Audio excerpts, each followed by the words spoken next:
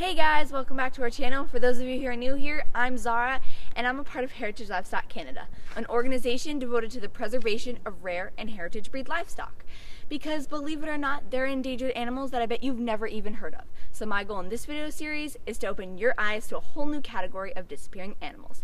In today's video, I'll be covering the Suffolk Punch horse.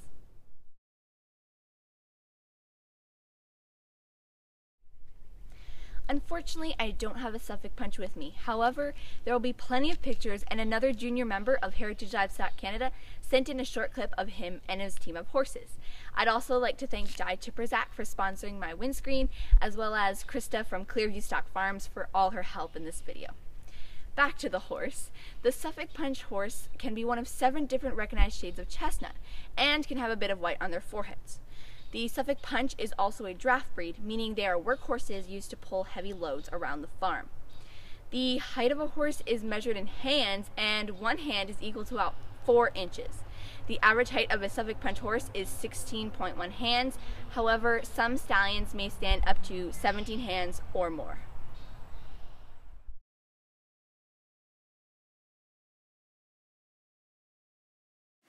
Some of the best known breeds of draft horses today are said to date back to the war horses of medieval times.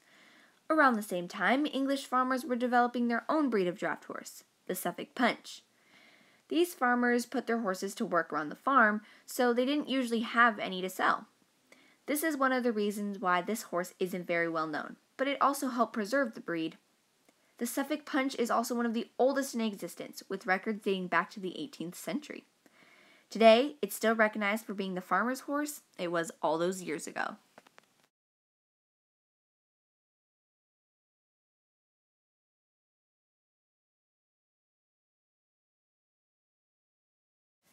These horses have a great work ethic and are said to be calm and good around kids. They're healthy, powerful, and easy to work with. People often think horses are ruminants like the 4-stomached cows, but they only have one digestive compartment, which makes it slightly closer to our digestive system. Their diets can consist of hay, mixed grains, salt and minerals, and of course they love to graze. Horses can also drink between 5 to 10 gallons, give or take, of water per day.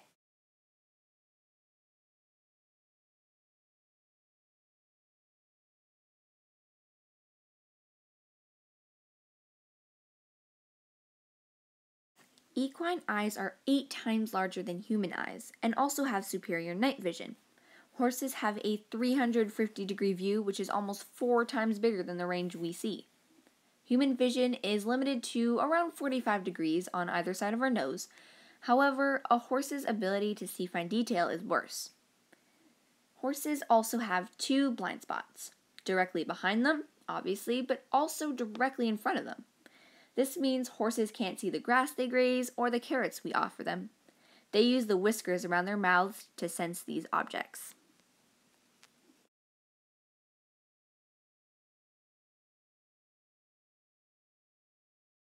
The status of the Suffolk Punch horse is critical, mainly because this breed was hit hard by mechanization after World War II.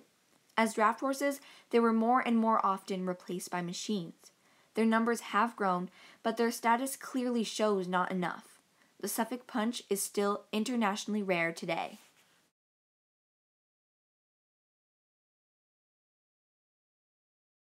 This breed is in trouble and needs our help.